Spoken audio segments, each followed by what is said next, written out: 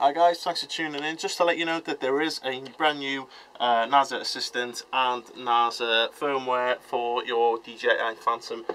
Basically, if you've got a Naza M as well, you can upgrade it to 4.0.2, I think it was, or 4.02.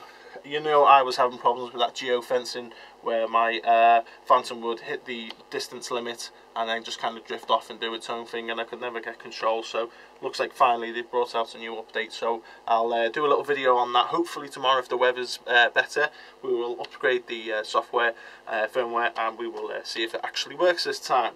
Other things I've been up to, as you can see, I've got my Phantom here, and it's coming up to Halloween now, so I've got my Halloween mask and some white bits of cloth that I'm going to drape over it, and we'll fly it around, see if we can spook any people out. I've got my ground station here. This is my old one, had this for a long time. Not sure whether I'm going to use this yet, because I do have my large ground station which is over there, which is a 15-inch screen. The reason I was doing this ground station over again is because I've switched my TBS Discovery over to the UHF controls. So you can see we've got easy UHF here by Immersion RC.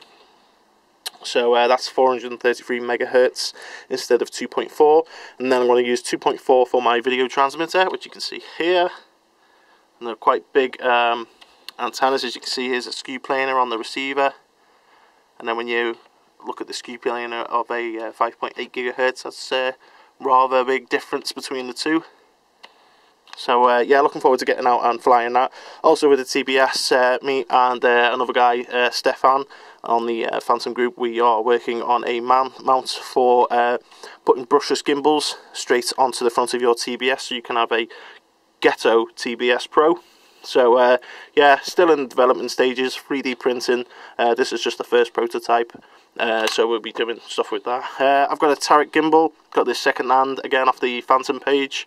My good friend Richard Shelton sent me a 3 turn or 3.5 turn I can never say this, helical receiver. So that's going to be good. That's for 5.8 gigahertz. I'm going to stick that on my Fat Shark goggles over there, and yeah, hopefully we should increase our range. That's just another 2.4 gigahertz cloverleaf. So yeah, got a new microphone again, second hand, absolute bargain. So I can do the voiceovers on the videos. Oh yeah, this is a gimbal here that I'm thinking of using. We'll strip it down, and this will be part of the TBS Ghetto TBS camera system. So hopefully we can get that up and running as well. So yeah, I think that's all there is to tell you about for now. My 450 has been gutted. As you can see, I've took out the Naza M from it, and that is what is now inside the TBS, because it did have a Naza light in there. I've swapped that out for the Naza M because I have also put in DJI's IOSD inside there. So yeah, I need to get out and do some long range flights with that, but I'm waiting for my Yagi antenna, which will give me extremely long range distance video.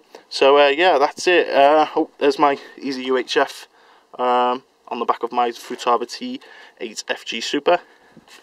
So we have that on the back of there, which is powered, and then we have this huge antenna for the 433 megahertz, which will be on there. So that'll be coming up in a future video. And that's about it really for now, guys. Thanks for watching. We'll have plenty of new goodies coming up soon. See you later.